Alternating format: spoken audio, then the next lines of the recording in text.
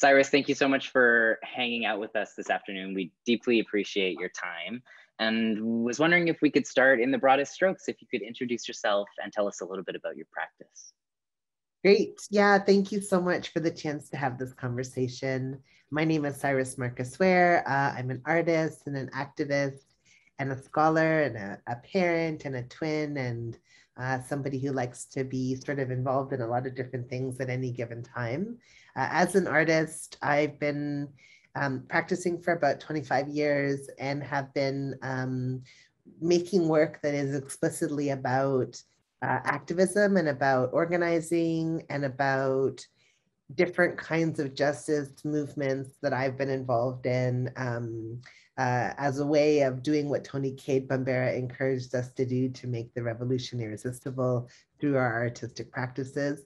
So I've been working in a lot of different mediums. I mean, I started mostly working in painting and then shifted into doing a lot of drawing practice. I've been making these very large scale portraits of activists that are, 12 feet tall, 10 feet tall, that kind of celebrate their labor, their organizing, their love, all of the things that they're involved in. And then have been working in performance art as well. And through performance art, got involved in organizing in theater and have now written several plays and performed them. And, it's been really exciting to get to work across different mediums. And then as an activist and as a scholar, I've been able to bring creative methods into those disciplines. And so I've been an activist for 25 years as well, and have always used creative methods in my organizing. And so making banners and making textile art and, sewing the revolutionary messages that need to lead the march or need to be protection for the activists, because we use our banners for a lot of reasons, including to protect ourselves. That's been part of my practice.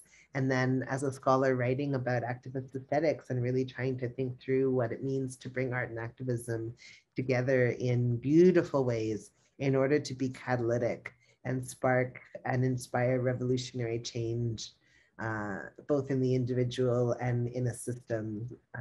So yeah, that's sort of what I've been up to, and what I've been working on is just this big idea of trying to figure out ways of supporting movements that are already ongoing, that are trying to make the world a more just place, and doing so using a variety of different methods and mediums that employ creativity and activism. I hope that this doesn't take your introduction of yourself into a place that you don't want to go to, but you and I worked together for a very long time at the Art Gallery of Ontario, and you were an educator working specifically with youth. And I wonder if you can talk about that experience and how it intersects or not with the way you just described yourself as an artist and activist. Yes, I worked working primarily with youth for almost 15 years, 14 years or so at the AGO, running the youth program. And that grew out of my work working in youth jails. So I was working as an activist, as an abolitionist, working at places like PASAN, the Prisoners with HIV and AIDS Support Action Network, and also ACT, the AIDS Community of Toronto, doing in-reach programming in jails and institutions. And I talked explicitly about that in my interview for my job at the AGO. And I think that they were like, okay, well, this person is definitely offering something different than everyone else we've heard from. So anyways, I grew into working with youth in the arts out of that initial work around abolition. And, I was somebody who very much at that time believed, and still very much believe, in dismantling the system of age segregation that creates these sort of pockets of communities that are disconnected. And so I really wanted to question why we were so fixed on age as a category of sort of discernment in our society, in ways that made it that youth were often discounted because they were generalized as one group and their ideas weren't seen as valid, and they were seen as future visitors or future leaders or future something, not as full, whole, brilliant beings that are currently alive that have a lot to say.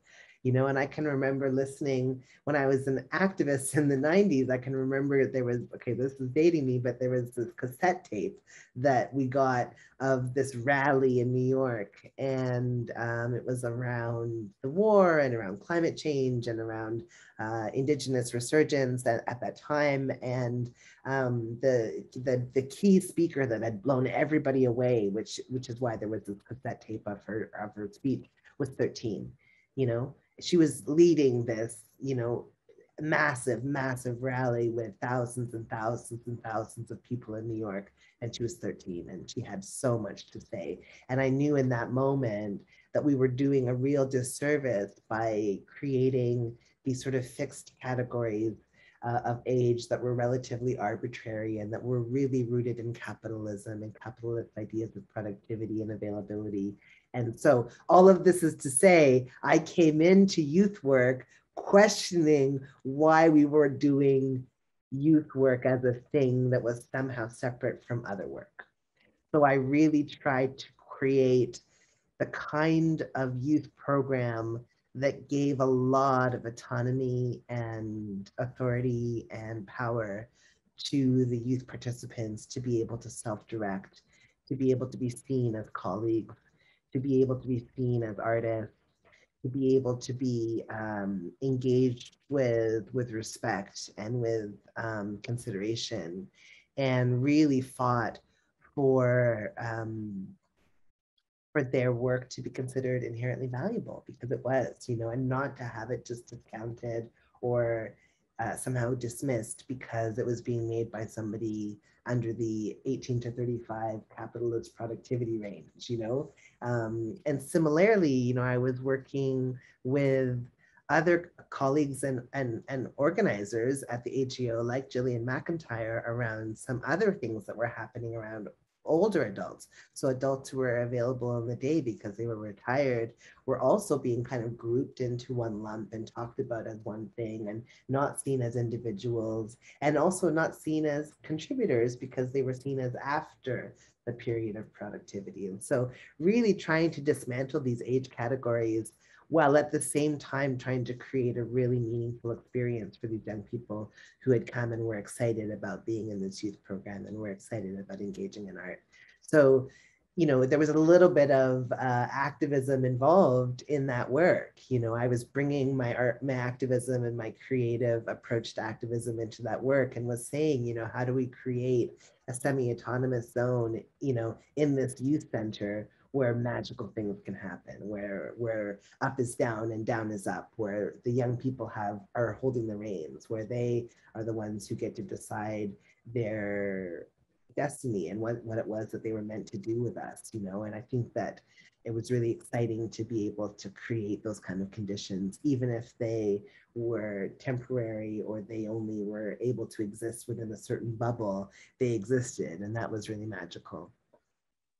Oh, I love so many of the things that you're saying, and I have a number of different sort of sparks and trajectories that I want to go, but staying with you here in your response about thinking about the, you know, in some ways the arbitrary categories around clusters like youth or seniors, or the way in which institutions tend to pod people.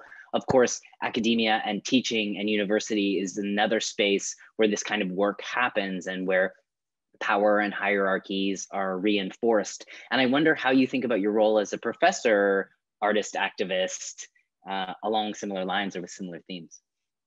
Absolutely. It's so interesting being, I'm so thankful to be working in an academic environment that is really supportive of these kind of questions, of questioning power, of questioning, you know, questioning what we know to be true, and questioning, you know, these kind of systems.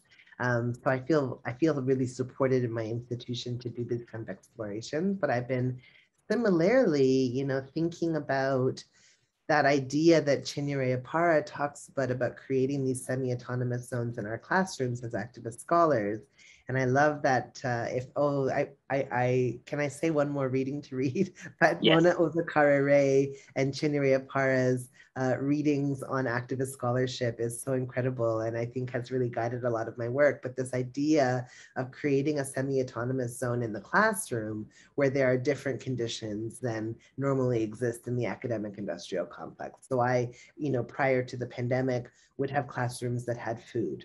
I would have classrooms where we would collectively share responsibility for bringing in food to eat together, or we would do creative projects as alternatives to written format projects, where we would, even in a non-art class, where there were these different kinds of ways of engaging with each other that redistributed power in a different way. And also this idea of risk and responsibility, and what we were willing to do in the institution to push for the kinds of changes that needed to happen, and how we could share that risk from doing that work.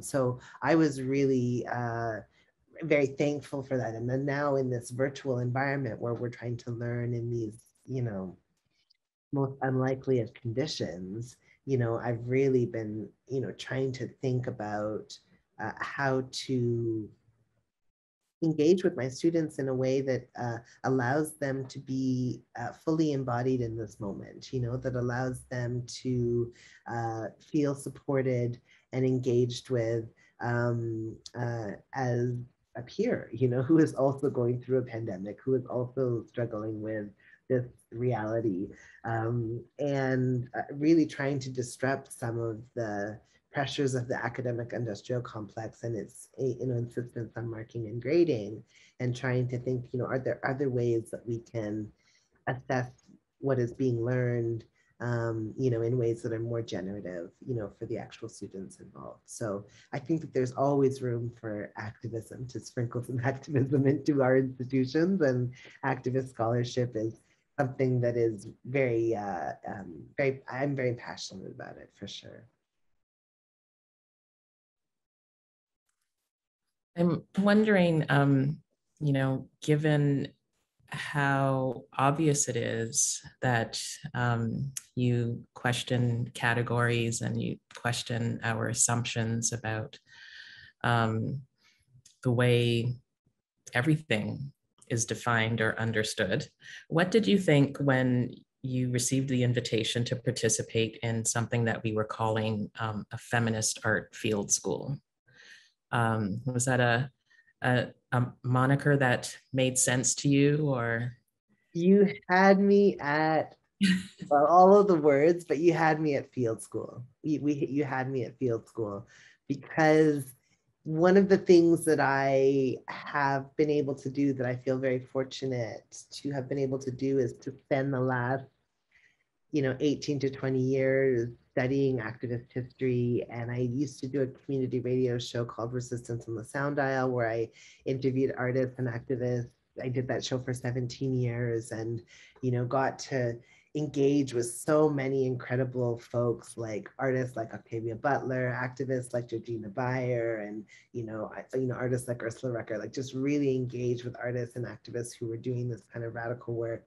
And I just feel very thankful for the chance to have been able to sort of study and learn about activist history. There's this incredible poster series that comes out of Just Seeds, which is a printmaking collaborative and cooperative that's across Turtle Island. And they have sort of an activist poster series. And I have several of the ones that they have about the different field schools that sprung up in the 50s and the 60s and 70s as a way of teaching communities in particular ways, in ways that they weren't learning in the traditional school system, as a subversion. So the idea of a field school is very appealing to me as an activist, because I've seen the revolutionary potential of what a field school can do. And then when you bring in the idea of imbuing it with feminist politic and art,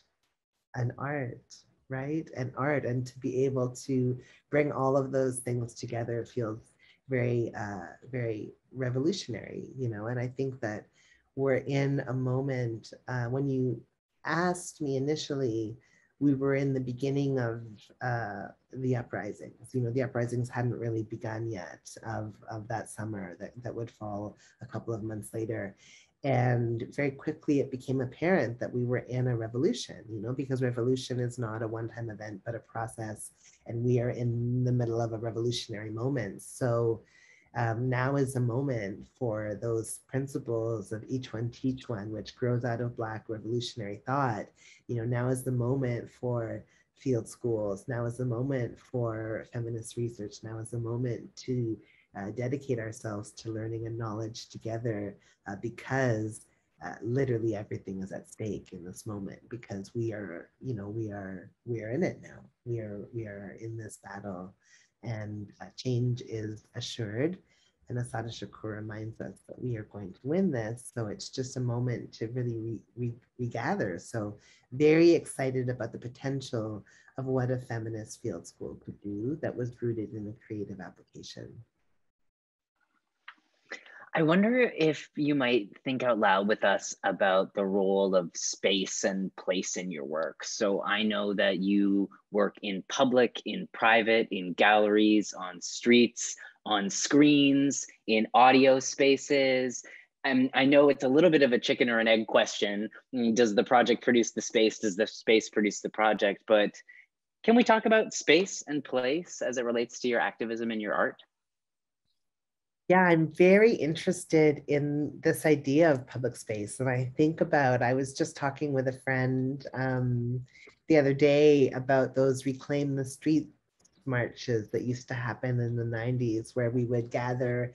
It was warm, so maybe it was June. I want to say it was June. Someone can correct me, but we would gather and do a snake march through the streets to, whose streets are streets, that we were sort of reclaiming public space from the state, even if it was just in the confines of the 3 hours of the march, and the idea of public space being contested, the idea that we're living in a moment of incredible fights for Indigenous resurgence, where there are so many questions about land and about space, where we're visibly seeing the presence of encampments in all of the parks, all throughout the city that I'm in Takaranto, and, the city not responding to the fact that there isn't space, or that they're not creating space for people to be able to be housed and to be sort of cared for. So all of this, leads me to understand that space is contested, and then this idea that space is the place, space is, such an essential question. So I was able to work on a project. I've done several projects in public space, but most recently did a project called Radical Love, which was a project that grew out of an activist moment and became this sort of monument series that was exhibited at the Benway and commissioned as part of their safety and public space project. And I was commissioned to do a work about public safety, and I immediately thought of trans people, and I immediately thought of this idea of these monuments, because of course it was coming right at the end of the summer of uprisings, where we had seen arrests because of paint splattered on statues, that these statues were given more care than the activists who spent a night in jail and, who had experienced such violence at the hands of the state. So I was thinking about how the state was so intent on protecting these monuments to slavery and colonialism, and how activists were so intent in taking them down. And I was watching all over North America, all over Turtle Island, these monuments being pulled down and tossed in the river, or institutions taking them down, like the AMNH in New York taking down the Teddy Roosevelt statue. So, really interested to see Toronto's response of arrest and detainment, rather than engaging in this question of what should we do with these monuments. So I was really thinking a lot about that, and I thought, well, what would happen if we did take these monuments down, and what would we want to have, if anything, in their place, and so in its place. And so I started thinking about who I would love to see celebrated and honored in public space. And of course, that would be some of the activists who have really been fighting on the front lines. And I think always of trans women of color. And I think of what Sylvia Rivera, talked about how trans people were often on the front lines because we had nothing left to lose.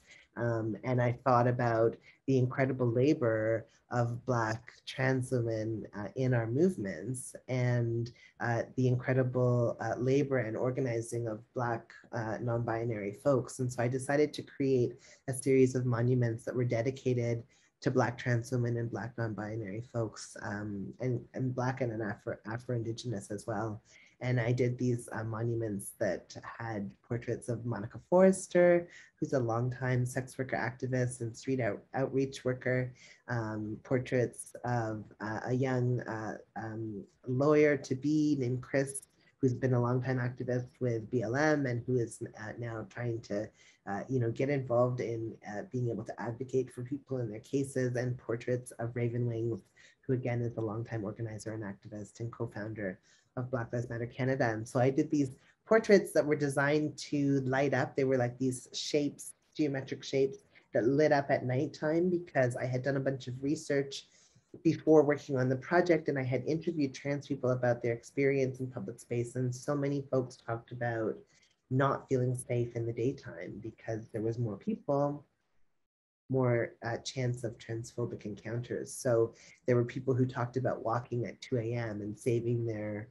journeys for really late at night because there was less people. So I thought, well, what would it look like to come upon these things that were lit up just for you, so that at 2 a.m. there was a beacon of hope or light that you could sort of encounter as you were walking through the streets. So that's what they did, but they also glowed in the day as well. And, I've been really thinking about these kind of things, these interventions in public space, We also did a 7,500 square foot mural on College Street in front of police headquarters that said defund the police, right at the beginning of the uprisings. And I designed the mural. I had to measure it out in this particular way that was not very obvious because I was right in front of the police station, and I was like, you couldn't just get a measuring tape and start measuring. I had to do it in this very surreptitious way, but measured it out and designed this mural, and just hoped that my, grade 12 math was right, that I could sort of extrapolate the drawing to 7,500 square feet, and it did in fact work. And we created this beautiful, very pink, very queer mural that took up public space again, and in that particular location, and said, this is the message that the people are bringing. It's time to get rid of these monuments to slavery and colonialism, and the largest one being the police and prison system. So have really enjoyed working on these kinds of projects that make us think about public space in different ways, that are pleasures to come upon as activists and organizers in the city, to come and see an image of another activist or another trans person, or to see a message that is close to your heart, was an offering, right? So I've been really interested in that. And I love the idea of bringing creative elements into the city and out of the gallery for a variety of reasons. I mean, the gallery space is essential, and I know that there's a lot that needs to happen, and I'm thankful always for the chance to show my work in galleries. I'm very thankful, but I really think about what Emory Douglas was doing as a revolutionary artist for the Black Panther Party, where when he created his artworks that were largely reproduced in the Black Panther magazine, he would also do wheat pastes of them up in neighborhoods where Black people lived. And he would make sure that the work that he was creating was exhibited in the street as well as in these other mediums, so that it was more accessible to people. And importantly, he would write at the bottom how he made it, because what materials he used and how he made it, because it was a school too. He wanted to make sure that other people would be able to seize the means of production, to be able to make their own creations, to be able to also put messages up on walls. And I think that, that idea of the public space being a potentially catalytic space for change making, I really embrace that. So I'm really excited about the chance to work in public space.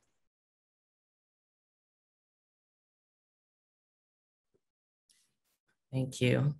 I'm going to try and make a link between the public monument and the archive so we can talk a little bit about the text that you've shared with us, All Power to All People. And, you know, thinking about the colonizers represented in those old style monuments,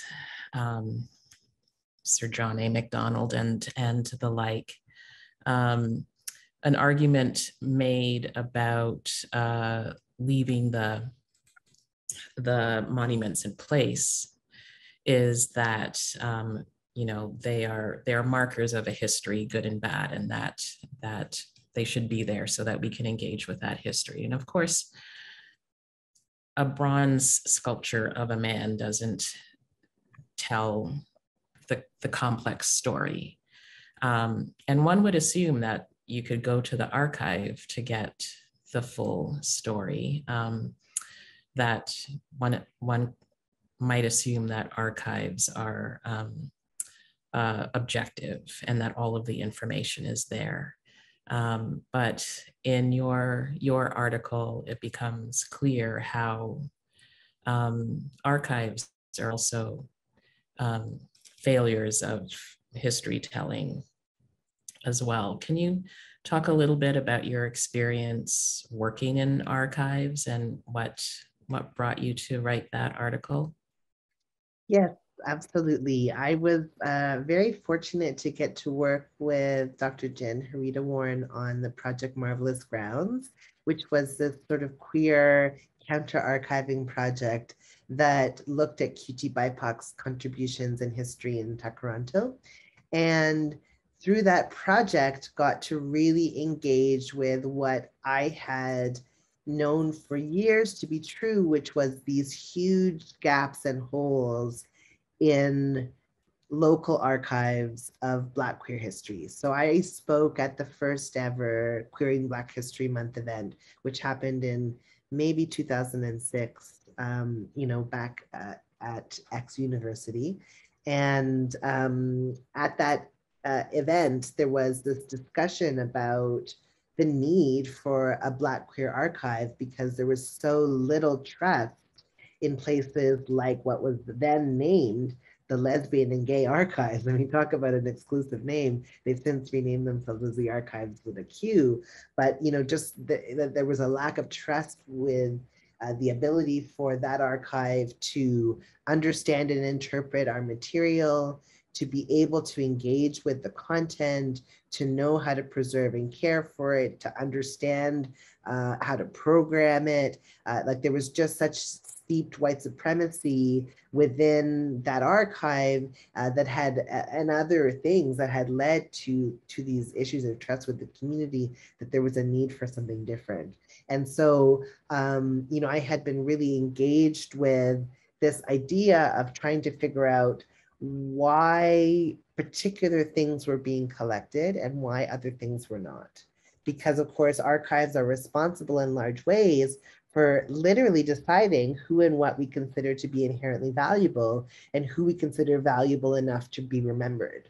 You know, and I think about this story I heard of a trans woman artist who is well known, who has this incredible body of work, who brought her work to the archives to donate it to the collection.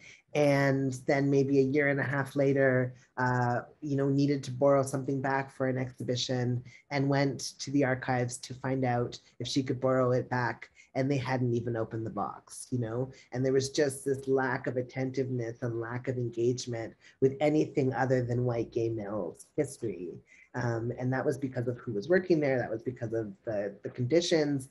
And, you know, I was really concerned by that. But I had also had my own experiences being told that our memories were not the memories, and our stories were not the stories that were going to be recorded about queer history in Toronto. So I had this engagement, which I talk about in the end of the article, with a self-proclaimed sort of elder, community elder, who had been there at the bathhouse raids and had been there in the organizing in the days after and had played a pivotal role in organizing.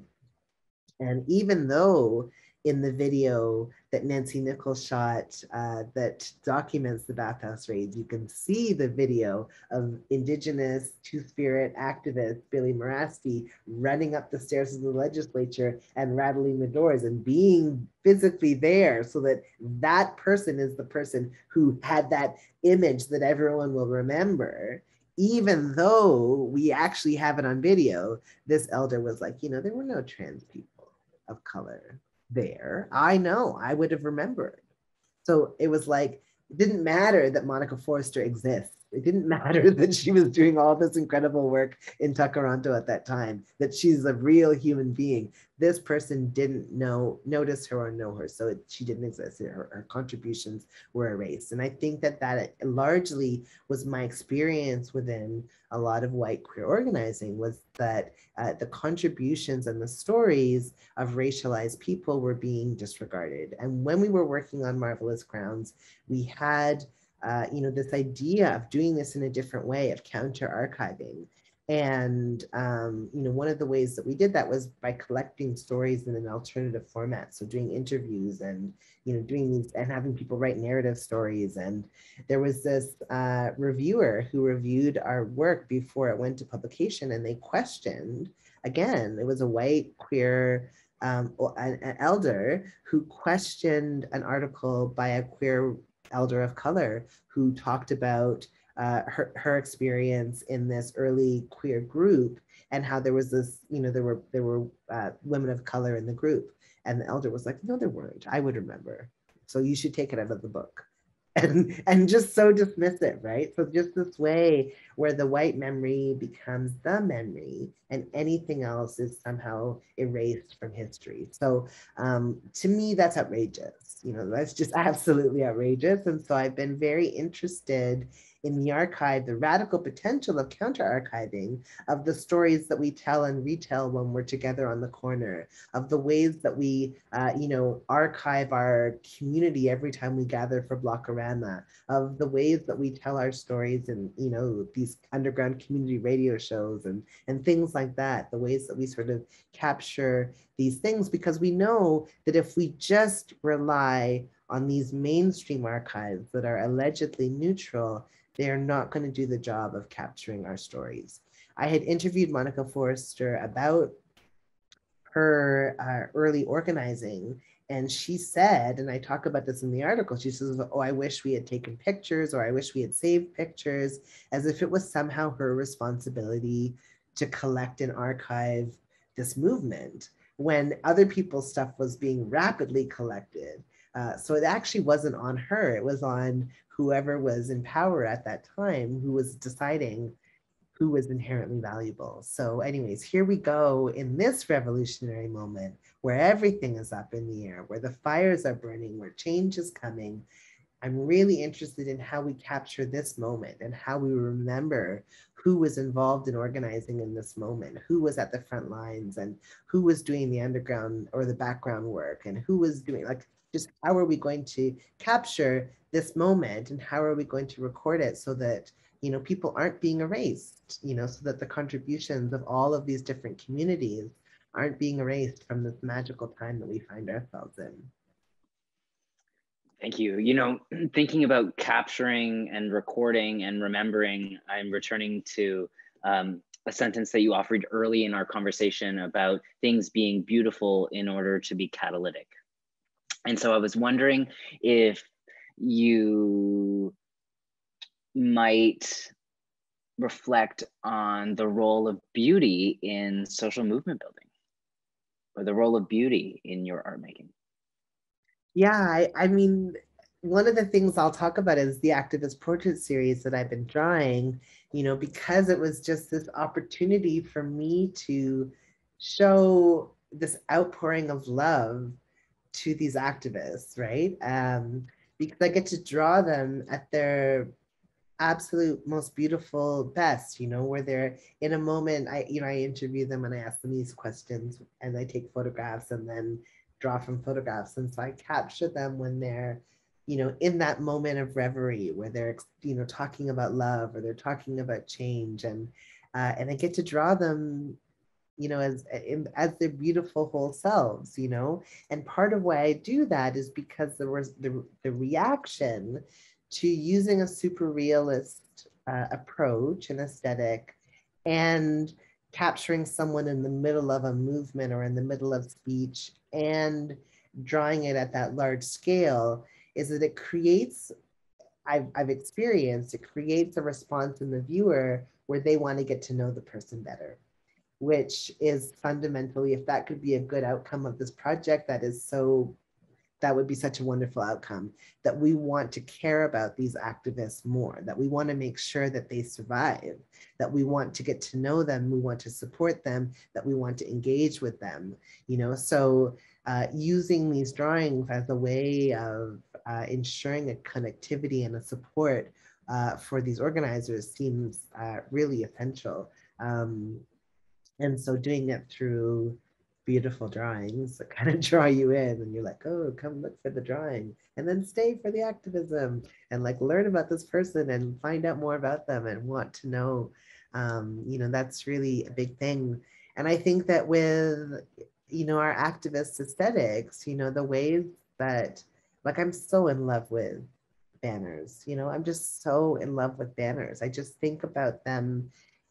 They're such an underestimated tool of the revolution because, of course, we use them to set the stage. We use them to block traffic. We use them to literally hide people when the police come in so that people can kind of duck behind them and get away. We use them in all of these beautiful ways. And it's that moment where the artist has finished making the banner, they've dropped the banner off, or they've shown up in the morning with the banner, and we're setting up for the press conference, or we're setting up for the rally, and the banner gets unfurled, and everybody is just like, oh, because it's this beautiful thing that has this message that we're all about to get behind, and quite literally get behind and march with. And I just think about that. There was this incredible banner that Jenna Reed made for this gathering that we did in Ottawa of Black and Indigenous families who had been affected by police violence, who had lost loved ones because of police violence. And she had made this banner that said Black and Indigenous Families Matter. And it had these, in each of the letters, it had both sort of African print fabric, but also sort of Indigenous sort of symbols and messages that were significant. Like there was like a medicine, there's these different things that sort of told this story, again, with bright neon red and color, gorgeous, just such a gorgeous. And when the family saw this, and not only saw that they were going to get to stand in front of it, but that someone had made this for them, to support them, to support their family, to support this fight that they were in. It was so powerful. And the power of that artistic moment just can't be underestimated. So, a beautiful banner also goes quite a long way, and it is literally used for everything. So I teach banner making workshops all the time. Because I really think it's a skill that everyone should know, because they're really fun to make, but also they are so useful in the revolution. They are so useful in our organizing.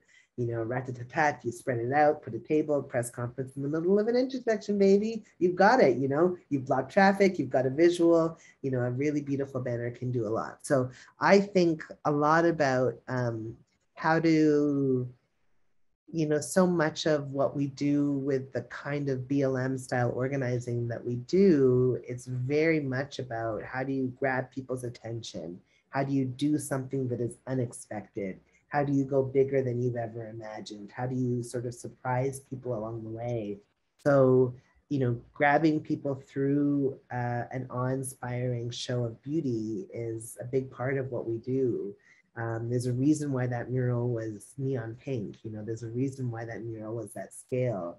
It's absolutely to be seen from the sky, from space, this beautiful message. So beauty is a big part of it, for sure.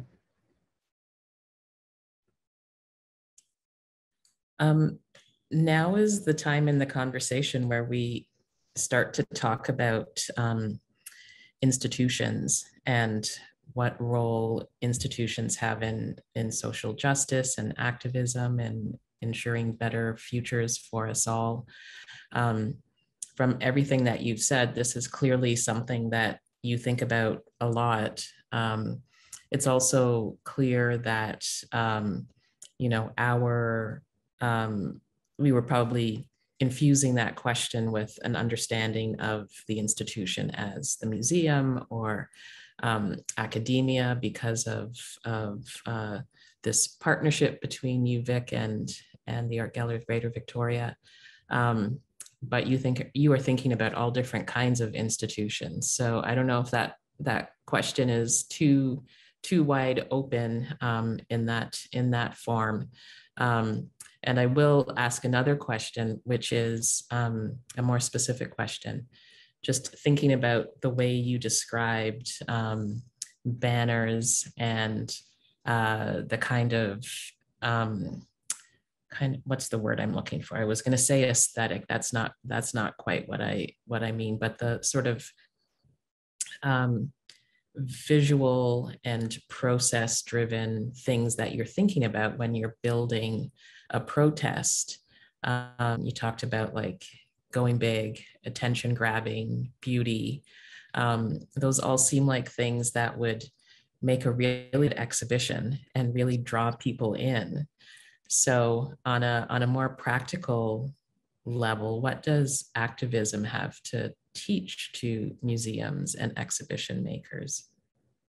I think the biggest thing that activism has to teach to museum and exhibition makers is that taking risks can have really incredible outcomes, that it is okay to take a chance, to try something bold. You know, that's one thing. And the reason why big and bold works for us is because we put trust in community and we work with community to pull off anything that we do. So we've never done anything on our own. We've always done it with community, by community, for community, which is something that museums and institutions could learn. Don't be afraid of working with community. Embrace working with community and bringing more community in to decision making and into, you know, and into these kinds of roles. It really strengthens the work and it balances it out over many shoulders, and it allows more things to be possible. When we did that 7,500 square foot mural, we worked with 80 artists, 80 community members coming together who had to be trusted with a plan, who had to be trusted with, you know, trust. We had to trust our community, and we were able to do huge risky things because we could trust in our community, because we had built that trust. So that's another thing, is, you know, really learning to lean into and learn and work with your community, and building that as core to your work. I think a lot of institutions think of community engagement as something that only ever exclusively lives in education, if at all. And I think that bringing community into all sorts of decision making, like if there was community advisories around everything from the menu in the restaurant to who we pick for the next board member, you know, like, wouldn't that be so different? It would just, and the community would trust you so much more because they'd be invested. They'd be like, oh, I'm involved here. Like, this is my space too. So that feels kind of like something that we could kind of learn from activism. I think that there's, you know, this idea that it's okay and in fact beneficial to really take a strong stand on a particular issue rather than trying to just appeal to everyone, you know, like that it is okay and in fact beneficial to be bold and to talk about social issues that are happening in the world, to be part of change making. You know, that's something that, you know, could definitely be learned. And then I think that, you know, that there is just responsiveness that activism brings, where, you know, rapid response, a way of engaging with social things that are happening in the world quickly, rather than having, say, being so married to a 12-month or a 36-month or a 48-month calendar that you can't respond to, say, a summer of uprisings that are coming, that you can't be like, let's do a show about uprisings. Oh, we can't, we've booked it, we're booked until 2023. You know, like activism is very much about rapid response and seizing the moment and using each moment to be able to talk about bigger and better things. And I think that figuring out ways of being agile and being responsive would really behoove it. You know, it would really do well for institutions in terms of seeming more relevant and seeming more engaged and connected to social issues. And so, you know, we're not in a moment where politics and political art is going to go out of fashion or die down because we're in a revolution. And so it's, you know, the best indicator of future behavior is past behavior. And you can kind of study the way that, you know, art responds in moments of social unrest. And, you know, Susan Cahan's Mounting Frustrations really talks about that. And so we know that we're in this for a moment. So why not get involved in the conversation? So in order to do that, you've got to take the risk. In order to do that, you have to have the trust of the community. And in order to do that, you have to actually be, you know, able to respond and wiggle your calendar in order to respond to things that are happening. Yeah, I really think that we could think about abolition in our institutions in the way that abolition offers us an opportunity to reimagine our community and say, what do we want this to look like and feel like in 20 years? You know, how do we want to be together? How do we want to relate to each other? How do we want to respond to conflict, crisis, and harm? How do we want to experience love? You know, abolition questions us, you know, they have us question all of these things when we start to talk about abolition. And if we brought that into an institutional format and said, well, what are the conditions here? How do we want it to feel? I mean, I worked in institutions for years, and I know that they could feel better than they do. You know, it could feel better being in these environments where we're working together. We could feel more like a cohesive team than we do often. And I think that we have a lot to learn about this rebirthing, regrowing, this new society that abolitionists are dreaming into being, that is rooted in collective care, that is rooted in this idea that we take care of each other, that is rooted in love. You know, we have a lot to learn from that. And imagine if our institutions started to transform in the same way that our social world is starting to transform, to reorient a little bit more towards taking care of each other, towards care as a principle. You know, maybe institutions wouldn't feel so institutional. Maybe they wouldn't feel so cold. Maybe they would feel more like a lifeblood. Maybe they would feel more like a community, like you would be joining a community when you started to work in an institution. Because, you know, imagine you're joining a team of 500 people sometimes in these institutions, and yet it doesn't feel like a community. You know, so what would it take to make that happen, and how beautiful would it be if you were in a team of 500 and you felt like you trusted each other and like you could do anything because you had that trust?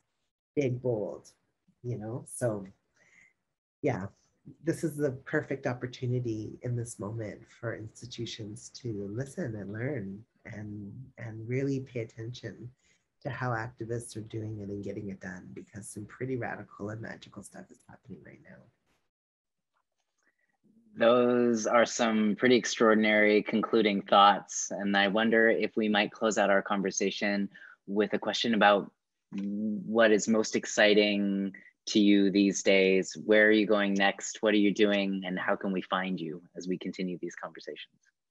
Yes, I mean, amazing. I'm so currently completely obsessed with my longtime love, speculative fiction, and I've been writing a lot of plays that are speculative fiction. So I'm working on a new project that's part 2 of a project I did called Antarctica that was at the biennial for 2019 in Toronto, in Toronto. And so I'm doing a follow-up to that project for the 2022 biennial, and it's called Mary Birdland, or Freedom, which is Mary Birdland is the name of the one free territory in Antarctica that hasn't been claimed by anyone. So the project is a film and installation, And it tells the story about what happens to these 3 BIPOC Antarcticans when they reach the free territory and try to set up their own space. And a spoiler alert, nothing is what they expected. So it's been really amazing working on film, working with a film crew, working with Mishan Lau on camera, has been amazing. And then the actors reprising their roles, Yusuf Kadura, Dainty Smith, and Raven Wing, but then also adding Heath Salazar as one of the characters, which I don't want to give it away, but as another character. And it's been amazing. We've been really having a lot of fun and getting to talk about colonization and getting to talk about white supremacy and getting to talk about climate change through this storytelling. And again, bright, elaborate textiles. There are these geodesic domes, like there's just, it's been really, really beautiful. So I'm really excited and working on that. And that will be at the Toronto Biennial starting in March 2022. And you can find out more information at my website, which is myname.com. Thanks, Syrus. Fantastic. Thank you so much. Thank you. Such a pleasure, as always. I must say that in our conversation in Chicago now a few years ago, we were walking through a Frank Lloyd Wright house, I think, and we were talking about, Yes. the on-stage versus the off-stage conversations that we have in a variety of institutional contexts. And you had casually mentioned, institutional resource extraction as something we do where we're repurposing departmental funds or moving things around in ways that the institution might not know. And I have to tell you, how many times a month I use the phrase institutional resource extraction and cite you without fail, but I really do feel like it's its own method and deserves its own time and space in another conversation at another time. Absolutely, it's the light. It's how you get anything done. It's great. Yeah, exactly. Well, thanks for hanging out with us today. We will link you up to the field school. These conversation pods will live online through the AGGV, hopefully for a long time, and we hope to keep adding to them long after the frame of this first iteration, and that we keep the initiative malleable and ever transforming. And we're grateful that you're a part. Thank you. Good luck with everything. Thanks. Thank you.